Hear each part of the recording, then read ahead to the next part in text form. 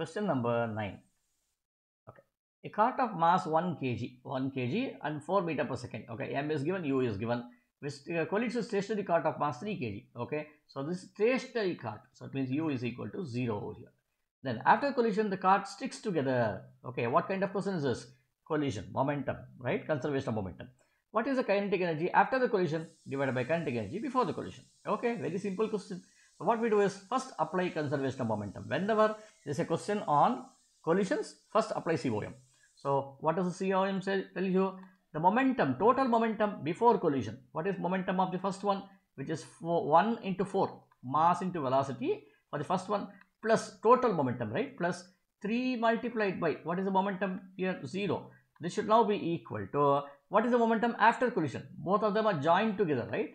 Both of them will be joined together. Which means what is the total mass? Total mass should be 1 plus 3, which is 4 multiplied by, what is the final velocity? We do not know. That we need to get to know from here. 4v over here.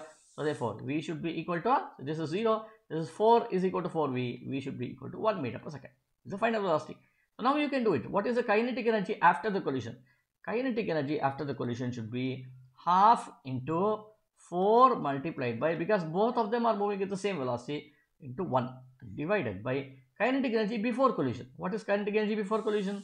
Half into 1 into 4 square, 16, plus half into 3 into, what is the velocity here? 0 square, 0 square. So therefore, what do I get here?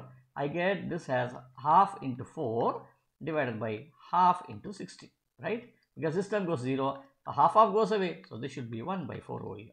So answer is 1 by 4, which is answer C. Okay.